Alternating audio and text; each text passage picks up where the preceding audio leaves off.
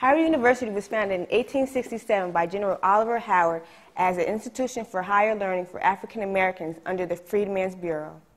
Friday, March 13th marks the 142nd annual celebration for the Charter of the University.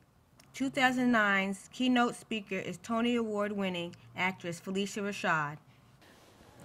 The university years of a person's life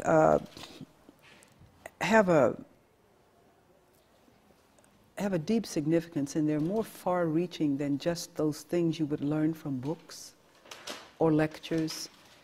It's the development that stays with you. It's the spirit of the place that stays with you, and the development in this place that really matters. Howard University affords not only a structure, but a foundation as well for the human being. As a student, you would always feel your connection to the legacy of the institution. You don't feel a part of that legacy, but in truth you are. You are, from the time you enter, you become a part of this living legacy that is Howard University. Like many students at Howard, the future for Ms. Rashad is a mystery, but she is hoping to grow. I'm always graced with good challenges.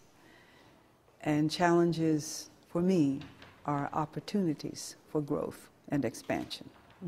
From the Fine Arts Gallery, I'm Rashad Forrest, Howard Today.